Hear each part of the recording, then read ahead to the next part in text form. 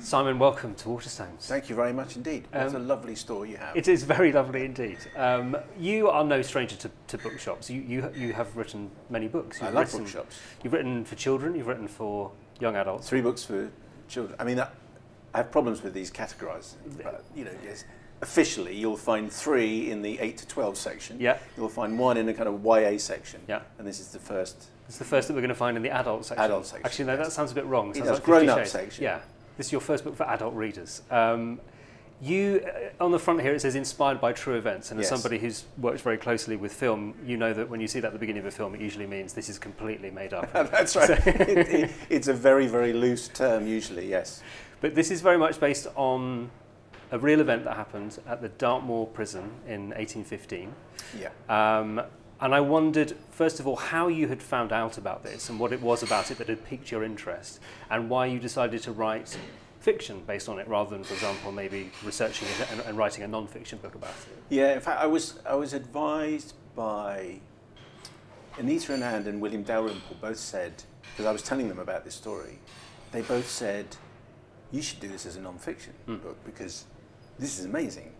And I thought, I had thought about that, but it just felt as though it was crying out to be a piece of fiction. So I decided that I could get to the heart of the story better by making it a story about a 16-year-old, very striking American white sailor who arrives back end of 1814. He's trudging across Dartmoor, going to this hellhole, the most appalling prison that Europe probably had.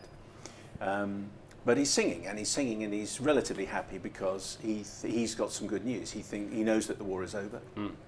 So he doesn't think he's going to be there for very long, because if there's no war, you can't be a prisoner of war, right?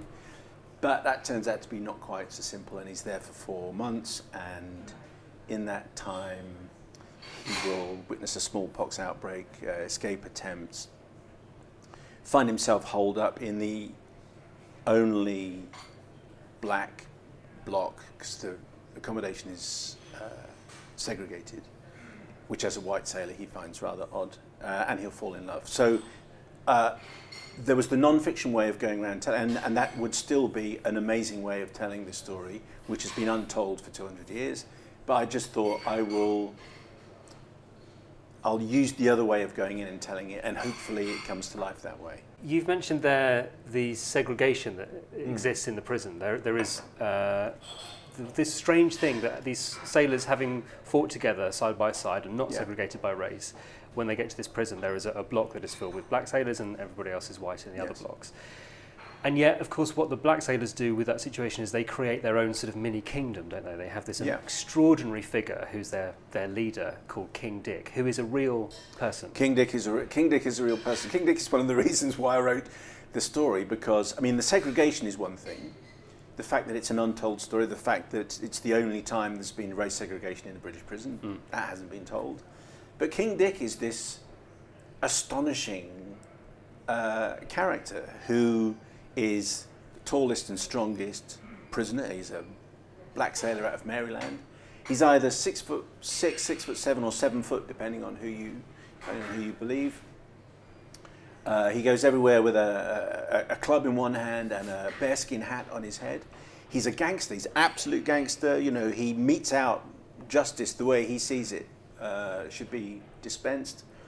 But he loves theatre. He's a theatrical impresario, and so he puts on Othello and Romeo and Juliet. And I was thinking, hang on a second, hang on, whoa, hang on a minute. You mean that there was a production of Romeo and Juliet in 1814 in Dartmoor Prison, in the only black block amongst 7? I thought, okay, there's the story. There is this great sort of theatrical element to the book, and in fact you've actually structured the book with a 5-act structure influenced by Shakespeare. Yes, the Romeo and Juliet is 5 acts. So was that always your sort of premise when starting out, or did you come across that structure as you went along, and did you find that it helped? No, everything came very quickly actually.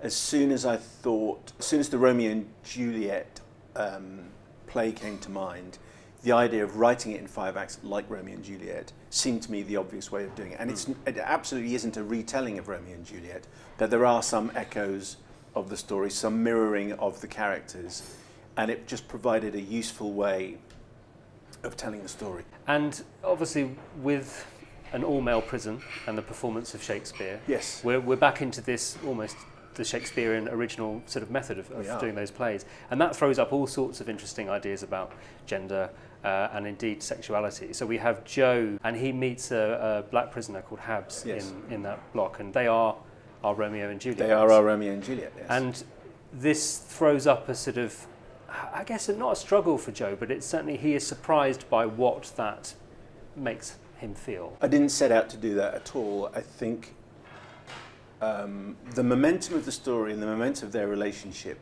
was one of the things that changed a bit as I went through the story.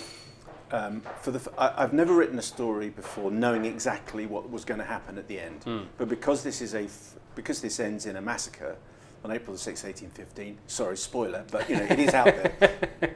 I knew how it was going to finish, so I knew what I was working towards. So I had planned this book far more than I'd planned any other book.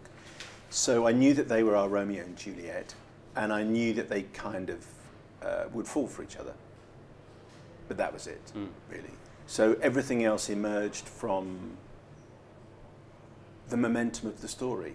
I think it's a very gentle relationship. You know, I don't think it's. I wouldn't want to overplay it, but they are. An all-male Shakespeare is, of course, as you said, is nothing strange. In fact, the first Juliet was a man called Richard Gough. There's a character called Richard Gough in here, just as a kind of a nod to the people who might get that.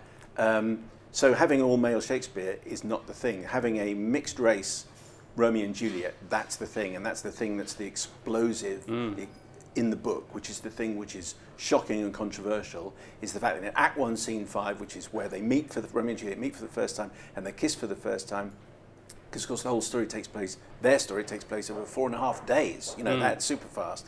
So that it's the fact that one is black and one is white and that they have to kiss, that's the spark, which was always going to be difficult and is a huge issue through that. So the momentum of their relationship just came from the writing, but it's still quite a restrained, I don't want to overplay it, you know, it's the story of what happened in this Romeo and Juliet story, and it's the story of what happened in the massacre. So there are big themes running here, and their relationship is just one of them. Just to finish off, you have combined real historical figures with your own sort of creations, and I wondered whether you had more fun fleshing out the real historical characters or creating the completely new ones afresh for you as a writer, which is the most stimulating? So I think the most difficult one was King Dick, because he is a central character in the book. And the three main characters are Joe and Habs, which I've made up, King Dick, which I haven't.